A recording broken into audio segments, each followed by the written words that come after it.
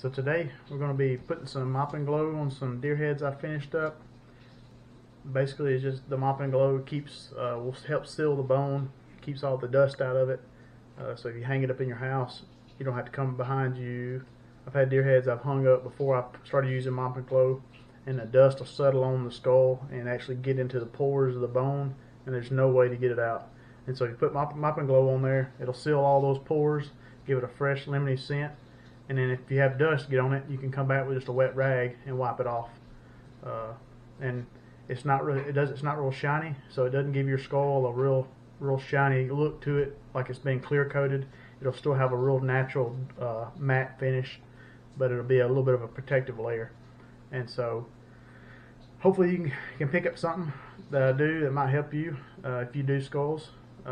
If you're watching the video and you haven't already, like the video. It helps YouTube see that folks are watching my videos, whether they're watching them or not. If they are watching them, like the video and subscribe. We do a little bit of everything on this channel, anywhere from camping to cleaning skulls to any type of farm work. Just try to bring some content folks might enjoy watching.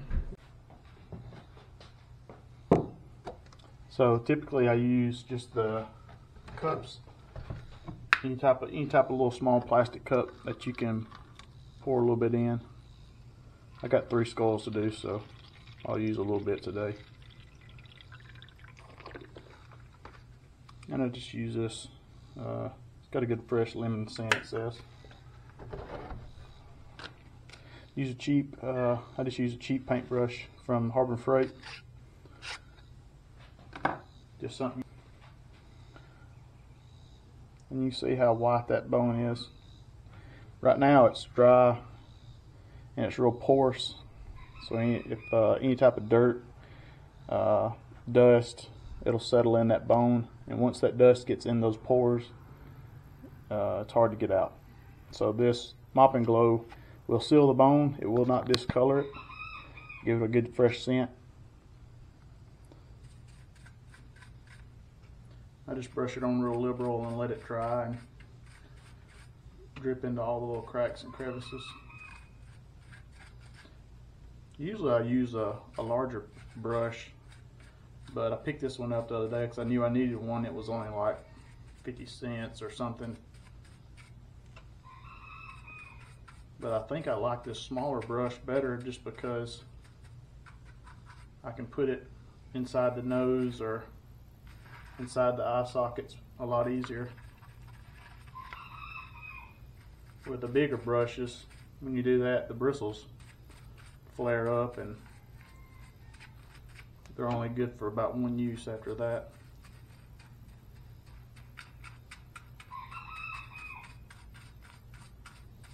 And when you get done with this thing will smell like a fresh, clean floor.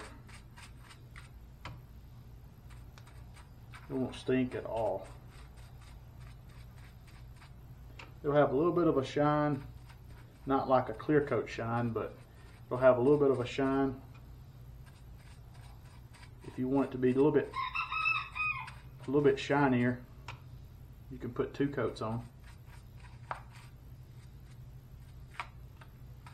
I don't put any on the horns just because there's no need.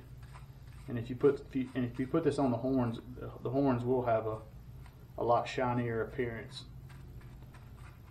They won't look as natural. The bone isn't the case.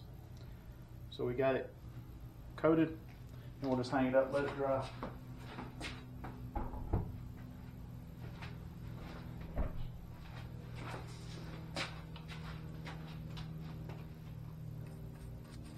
A bottle of mop-n-glow usually lasts me a couple seasons of doing skulls.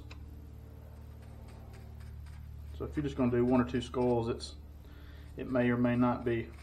I think a bottle like that is, I don't know, $17, $18.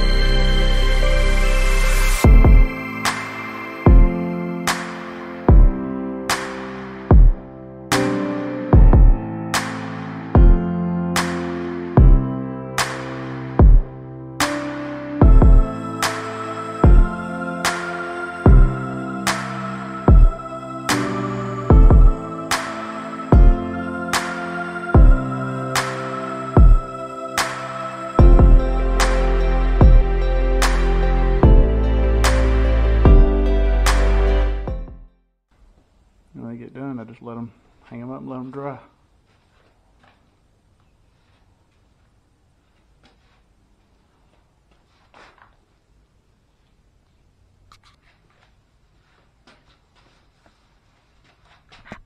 Alright guys, thanks for watching.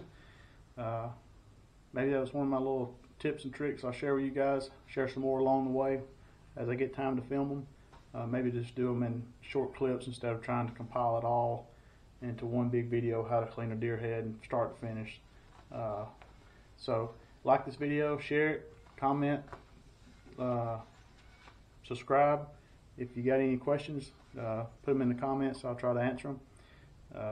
And thanks for watching.